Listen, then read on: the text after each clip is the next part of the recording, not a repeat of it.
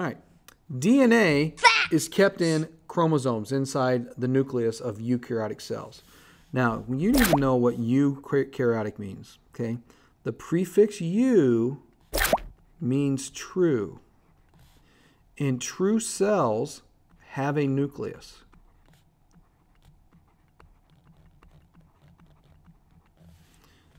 Like your cells. You have a nucleus, so you have true cells. Another great way to remember, see this EU in nucleus, EU in eukaryotic.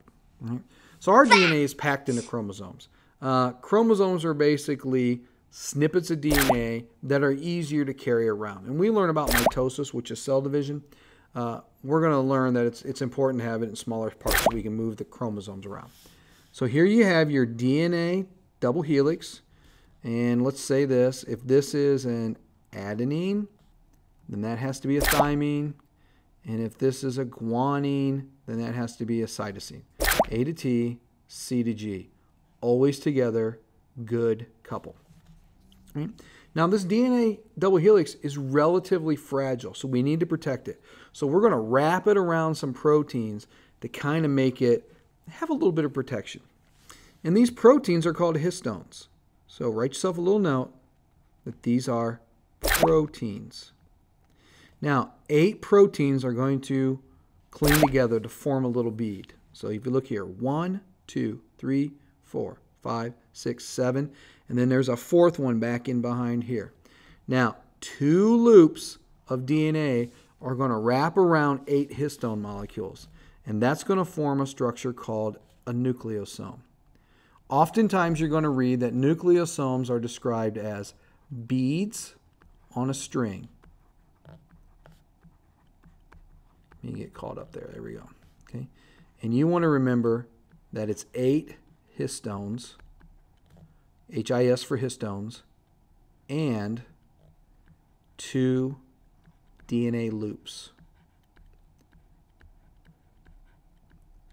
So you see here, right? Here's a nucleosome. 1, 2, 3. There's a fourth one hidden behind here. 5, 6, 7, 8 histones. 1 loop, 2 loops. That's 1 nucleosome. Okay? The nucleosomes are coiled up into what are creatively called a coil. The coils are then coiled up again, and those are called supercoils. And then the supercoils are going to compact into what we call a chromosome. And in fact, because you have one side of the X and another side of the X, this is actually called a replicated chromosome. Now, each side of the X has a special name, and they are called chromatids. Chromatids. Chromatids. Now, it gets a little confusing at this because we have the words chromosomes, chromatid, and now we have a third word, and it's called chromatin. See that word IN? That refers to protein. Chromatin is basically DNA and the proteins that it's wrapped around.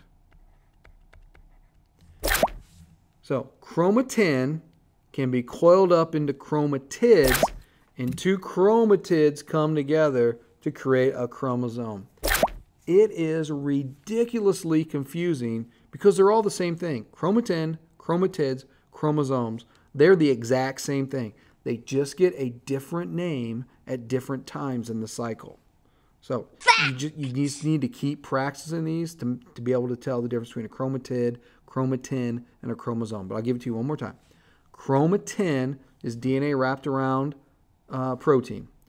Chromosome is condensed chromatin. And a chromatid is 1/2 of the X. Okay? Okay, we're going to stop right there. This is going to end our series from Chapter 12A on DNA structure and the structure of chromosomes and how DNA was discovered. In other words, what was the role of all these scientists.